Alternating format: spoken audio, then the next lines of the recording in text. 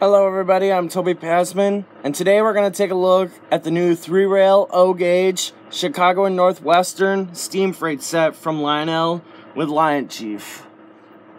Now before we get to the details of this set, I'm going to mention a brief history on the real 242s. Now for this, I'm going to let out this disclaimer. No 242 steam locomotives were built here in the United States for U.S. rails.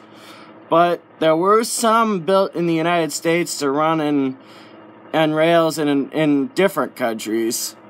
The only countries that are known to have 242 steam locomotives were the Cape of Good Hope, Finland, New Zealand, and the United Kingdom.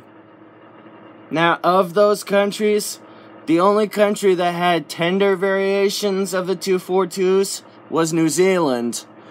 And there was the Class K class locomotive that were built by the Rogers Locomotive Works. These were the first American-built locomotives that were used in New Zealand, and they were proved to be quite successful. Of those 8 locomotives, only 3 of them have been preserved. Number K88 Washington was used on the first through train between Christchurch, Dunedin in 1877. After 50 years of service, Washington was dumped in the Oretti River, Southland, as a flood protection measure. In 1974, the locomotive was exhumed from her watery grave, and over the next 8 years was restored to full active condition. Sister locomotives, numbered K92 and K94, have also been salvaged from the Oretti River. The K92 has been restored to full active service and has reestablished her position on the Kingston Flyer train, which was made famous by the K class at the end of the 19th century. Alright, now let's talk about Lionel's history on the 242. Lionel first introduced the 242 in the late 1920s when they released their standard gauge 390E. And in the 30s, they introduced it in O-gauge with the 260E. But in the late 1930s and early 1940s, they introduced this particular style of 242, and it was called the 1684E. And it was used in many of their sets until 1942, when Lionel stopped making trains and had to make supplies for the Navy during World War II. But after World War II ended, Lionel went back to making trains, and Lionel decided to use this particular type of engine in some of their sets, including all of their Scout sets, and in some of their sets during the post-war era. One variation that's very well known is the 246. In fact, in the recent catalogs, Lionel has been putting the Scout set, and the locomotive is numbered 246X. But I do have a couple of post-war 242s, one being numbered 1110, and another being numbered 2034. Alright, now let's talk about the history of the C&NW Class R1. Now, for you newcomers, for those of you wondering what 242 means, that refers to the wheel arrangement of the locomotive, meaning that there are 2 wheels up front, 4 driving wheels, and 2 trailing wheels. So this engine would be designated as a 242. Okay, now the C&NW Class R1 was actually a 460 type 10-wheeler. Now, and for those of you thinking, my goodness, why is C&NW 1155 classified as a 242 in this case? Well, I kind of wondered the same thing. I looked up C&NW 1155 on Google Images, and it showed up as a Class R1 10-wheeler. And I was thinking to myself, why did Lionel do 1155 like this? Alright. Now, there are some good news about the C&NW Class R1. There are a few surviving examples of them. One being C&NW number 1385. That one's being preserved at the Mid-Continent Railway Museum in Wisconsin. And it was known to pull the Circus World Museum train in the mid to late 1980s. And another surviving example is number 175. And speaking of which, C&NW 175 is in the process of being restored as I speak by Steam Railroading Institute, the same institute that owns Père Marquette Berkshire number 1225, which I'm very excited for. Alright, now let's talk about this set, finally. Now, for those of you wondering, hey, why didn't Lionel catalog this set in their catalogs? Well, when I first saw this, I kind of wondered the same thing. I looked up the product number of this set on Lionel's website, and it didn't show up, but then I realized that this was an exclusive set for MENARD'S. So, MENARD'S is where I picked this up. I live close to a MENARD'S store, so that's where I picked up this set.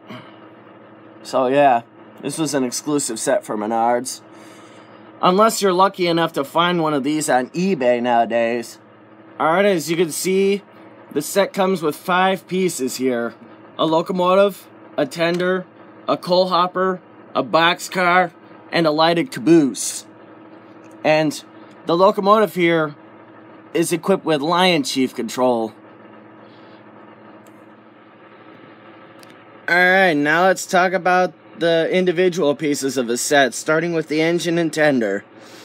The engine is driven by a precision can motor, and it has the electronics package for LionChief control, and is also equipped with a basic type smoke unit, and inside the tender is the electronics package for Rail Sounds RC. Alright, now we're going to take a closer look. Now keep in mind, basic is the key word here, so to some of you, think toy train, not model train. Anyway, on the pilot here, the details are pretty basic. You got a nicely done brake hose here, which is a nice touch. And you got a nicely done cow catcher here. And I don't know if you can see it in the video very well, but you got a nicely done simulated coupler cut bar, which is a nice touch. And you got some nice detail up here. Moving up to the front of the boiler, you got some pretty cool details. You got rivet detail all along the edge of the front of the boiler. And you got nice step detail running along either side of the boiler. And you got some nice detail here around the smoke box. And right in the smack dab middle, you got an operating headlight, and you got some nice number boards, which unfortunately are not lit. And you got some nice classification lights, except these are just green jewels, which are used to simulate marker lights, so you just have to use your imagination for that part. Moving down, you can see the wheels are really nicely done. You got the lead wheel, and you got the drive wheels, which look really cool when they're in action. And if you look closer, the drive wheels are modestly spoked. Although you got the spokes are very recessed, as you can see. So, again, you'd have to use your imagination on that part. But as you can see, the drive gear looks really cool when the engine is in motion. And no, this engine is not broken, in case you're wondering. And the spoking is the same case with the trailing wheels, as you can see. But above the wheels, you got nicely done air tanks right here. You got some nice valve gear detail up here, which is a nice touch. Moving further back, you got some really cool detail, including some nice cast-in piping detail right here. And you got rivet detail here on the firebox right here. And right here you got the bottom of the ash pan, which is cool. Now here's a look at the exterior of the cab. And you got some rivet detail right here. And you got a nice crisp 1155 right here. And you got some rivet detail right here on the edges here. And you got a cast-in grab iron up here above the cab windows. And speaking of cab windows, they're very nicely done, even though they don't have clear plastic inserts in them. But on the front of the cab, you can see there's no cab window. And I'm not sure why that's the case. Now looking down along the entire length of the boiler, you got details all over the place. If you look closely, you got some rivet detail right here. And you got a nice step right here. And you got casting handrail running the entire length of the boiler right along here.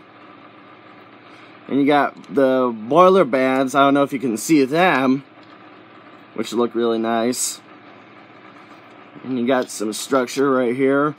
And you got some detail right here, which is a nice touch.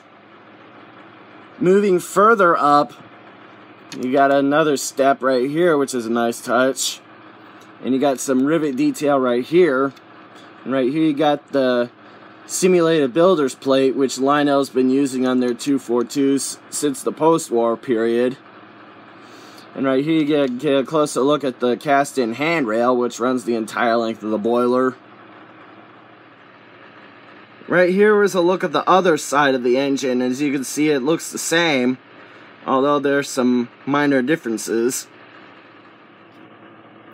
Alright, now we're going to look at the top of the engine. As you can see, we got a nicely done smokestack, and there is a smoke unit down in there. And to load smoke fluid into the smoke unit, you simply pour the smoke fluid directly down the stack.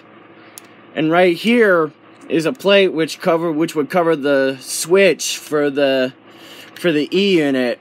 The 242s that Lionel had in the post-war period would have a switch right here for the E unit, determining whether the train should have the E unit activated or deactivated. But now that it's not needed, it's got this piece covering that hole. And on that piece, you got some nice rivet detail, which is a nice touch. Behind that, we got a nicely done sand dome, which is a nice touch. And you got a nicely done brass bell, which is a separate piece.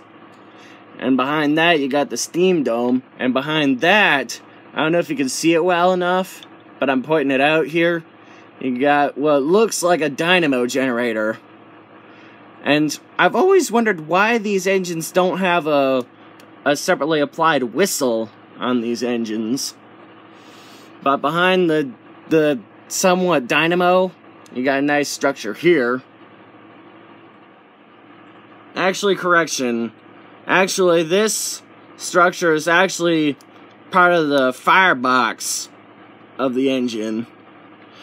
And behind that, you got a nice detail on the roof.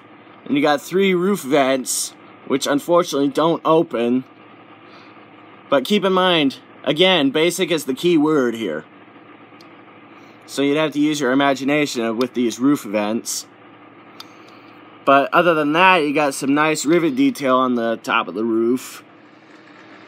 Alright, now here's a look at the back of the engine. And as you can see, I've got the light on my iPod shining into the inside of the cab. So you can see the nicely detailed back head, which is a nice touch. You got nicely done firebox here, and you got nicely done details up here. And the first thing that caught my eye when I looked at this engine in the set's box is that there are hand-painted crew figures in the cab. And that, to me, was a really nice touch that Lionel added to these newer engines for their ready-to-run sets, is the addition of crew figures. So that adds some realism to it, in my opinion. And as you can see, they're very nicely done and hand-painted. And they're sitting on 2 very nicely detailed seats, which is a nice touch. And underneath the cab, you got the drawbar, which is which is typical for all LionChief and LionChief Plus engines. And if you're wondering what these drawbars are all about, I recommend you watch Eric Siegel's review video of Lionel's LionChief Plus Mikado for that, because I don't want to get into all the details of the drawbars. Alright, here's a good look at the underside of the 242.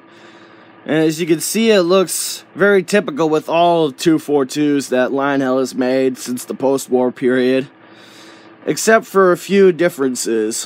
One is that you got the self-adjusting lead truck, which I think is a new feature that Lionel has added to their newer 242s. Seeing this made me wonder, my goodness, why didn't Lionel think of this in the post-war period? It's similar with the self-adjusting drawbar of Lionel's O-scale Milwaukee Road S3 Northern and their O-scale auto rack cars with their self-adjusting couplers. But in this case, you got the self-adjusting lead truck. But as you can see, it looks really cool. And another old school feature is the style of motor that Lionel has used for these 242s, including the style of pickup rollers. And also on this engine, you got only one traction tire. And before you ask, yes, Lionel does supply you with a spare traction tire for the engine in case this one were to wear out for some reason. Now, while I have the engine turned over, I want to show you these two switches here. These switches control the on-off switch for the sound and the on-off switch for the smoke unit. The switch here on the left is the sound on-off switch, whilst the switch on the right here is the smoke unit on-off switch. That's according to the directions on page 13. Alright, that takes care of the engine. Now let's take a look at the tender in the set. Alright, as you can see, the tender is pretty basic for O-gauge sets, but as you can see, the tender here is actually of post-war origins, for those of you wondering. But anyway, let's look at the details of this tender. As you can see, on the sides you got some nice rivet detail all over the place, which is a nice touch on the sides. And also on the sides you got a nice crisp Chicago Northwestern logo. On the front of the tender you can see there's quite a bit of detail, even though it's not much. But as you can see, we got the doors for the coal bunker right here, which are nicely done. And you got some details surrounding them. Right here, down here, you got the receiving socket for the drawbar. And again, if you're curious about the drawbars of Lionel's LionChief and LionChief Plus steam engines, again, I'd recommend you watch Eric Siegel's review video of Lionel's LionChief Plus Mikado. Alright, here's a closer look at the truck side frames of the tender. These are also the truck side frames used on the pieces of rolling stock in the set. But anyway, you got simulated bearing caps, and you got simulated springs right here, which are really nicely done. The back of the tender, in my opinion, is the busiest part of the tender. Right here you got the cast-in ladder, which is a nice touch. And right here would be the reverse light, and these would be the marker lights. And you got a cast-in grab iron here. And I don't know if you can see it very well. Let me zoom it in. It says 2671W-6 on the tender here. And to me, that gives it some post-war charm to the tender. But on either side, You got nice step detail right here, which is a nice touch. And right here you got the coupler, but unfortunately you gotta open it manually like this.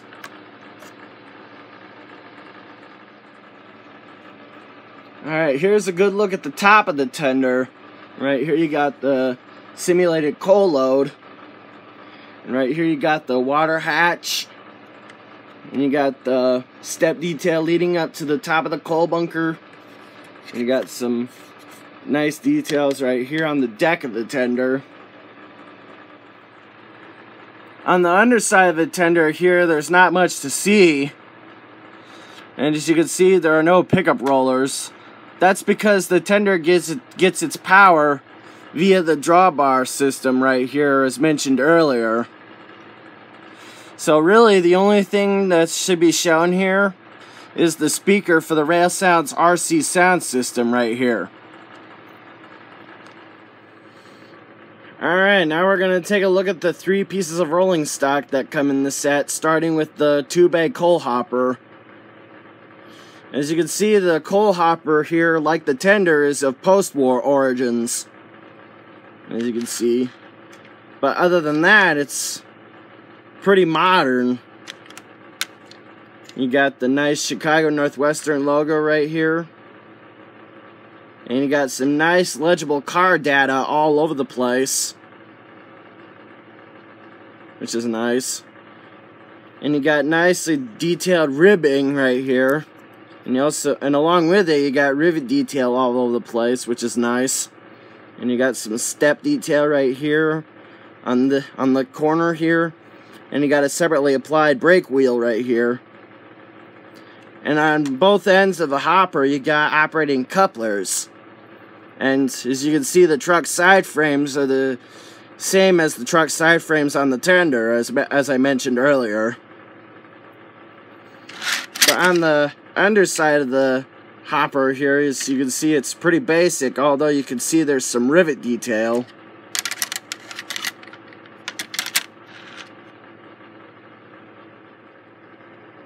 Alright, now we're going to take a look at the boxcar that's in the set.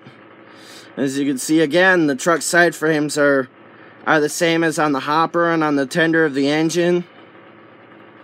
And you got some nice legible car data all over the place, like on the hopper.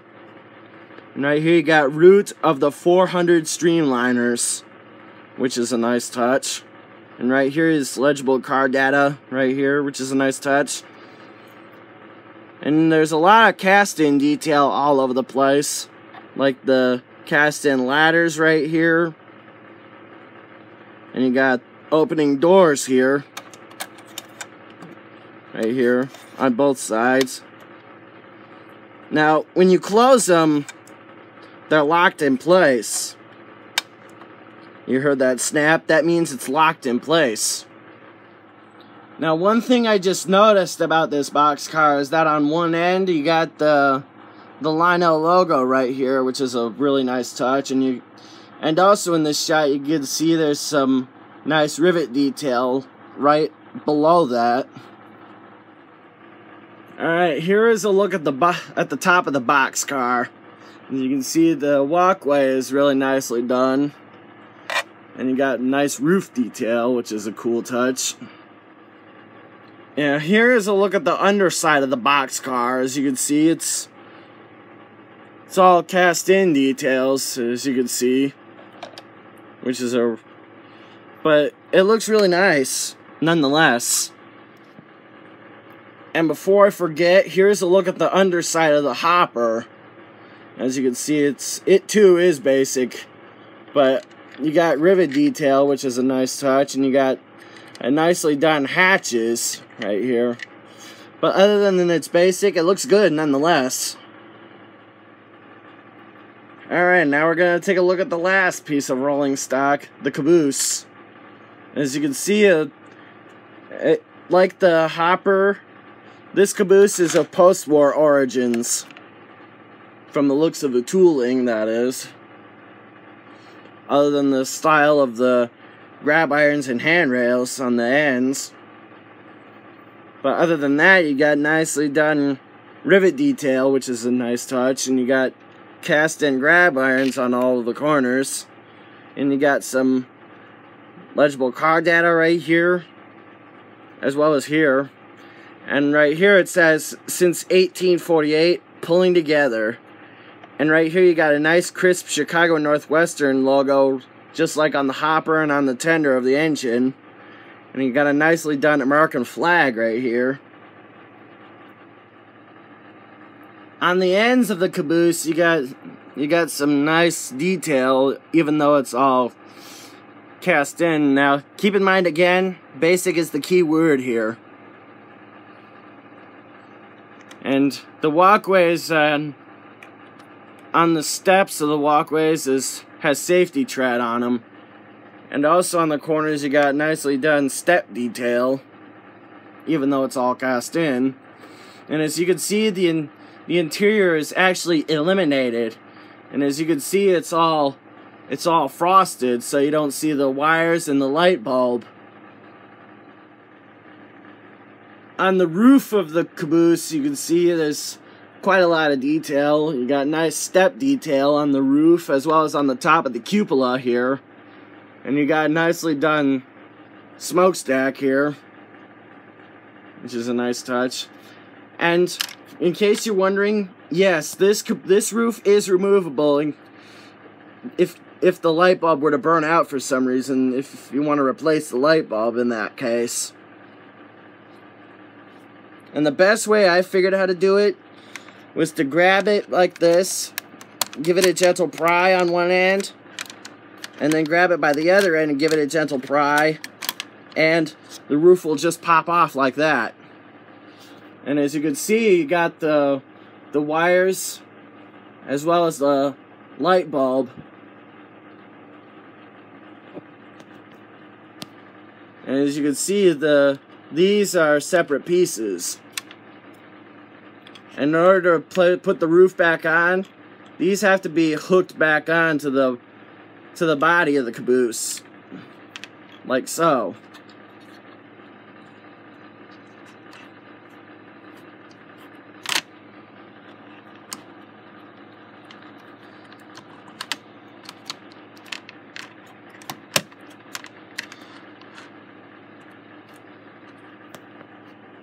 Just like that.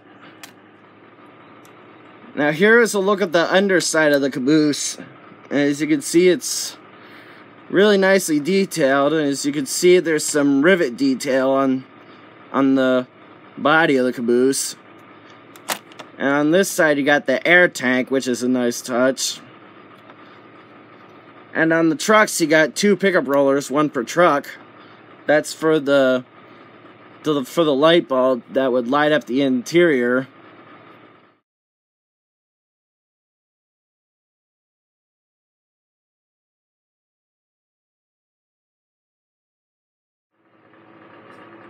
Alright, now before we get to BFIMO, I'm going to show you the remote that comes in the set. As you can see, it's basically the same style of remote as with all LionChief and LionChief Plus engines. And as you can see, each remote is coded to control a particular locomotive. In this case, this remote is coded to control only Chicago Northwestern number 1155. And as you can see, it's all pretty basic here. You got the button for the bell and the button for the crew talk and the button for the whistle, and you got the throttle wheel here. When you turn it clockwise, the train goes forward. If you turn it counterclockwise, the train goes backwards. And the further you turn it in either direction, the faster the train will go. And right here is the on-off switch. And on the back of the remote, you got the battery compartment, and the remote itself takes 3 AAA batteries, and unfortunately Lionel does not supply batteries for it. You'll have to supply your own. Alright, the last thing we're going to do before we start this train up is BFIMO, best feature in my opinion. Well, in my opinion, it was kind of a toughie, but then I decided that the best feature on this set is the the charm of the post-war era that this set has. With the engine and the tender and all the pieces of rolling stock, even though the truck side frames aren't from the post-war era, but that, to me, that doesn't matter. So yeah, best feature of this set is the post-war style charm. Alright, now comes the fun part.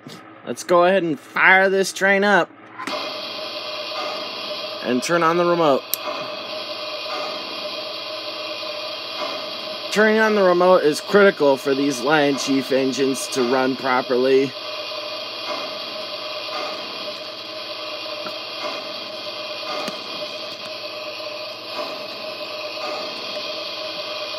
Anyway, let's hear some of the sounds, starting with the whistle, which is activated by pressing the whistle button here.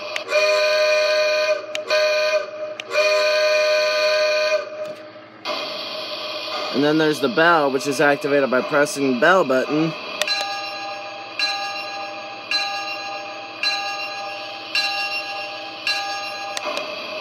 And the button here in the middle is for the crew talk. It depends on how long the train has been standing still or how long the train's been moving. Dispatcher here. You are cleared outbound. Over. Thank you much. Cleared outbound. Out.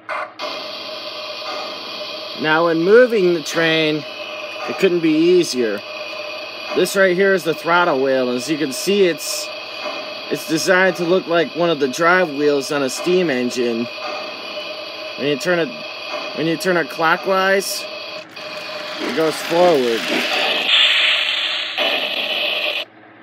But when you turn it counterclockwise, it goes backwards like this.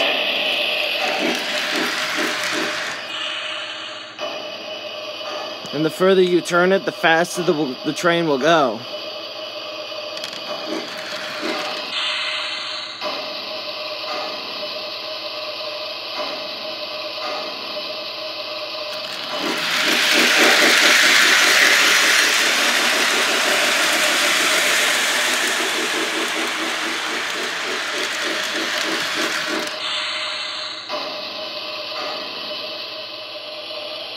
Alright, I'm gonna have the train stand by for a few seconds.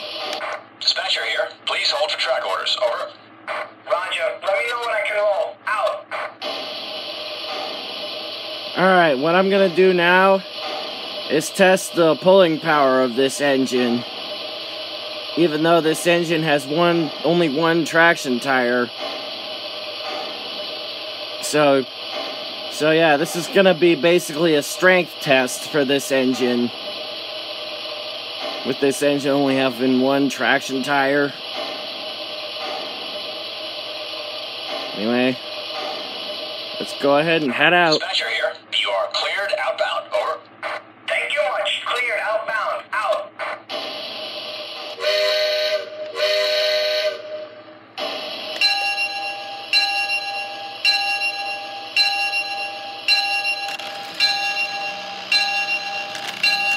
Train is moving. Over. Roger that. Dispatcher out.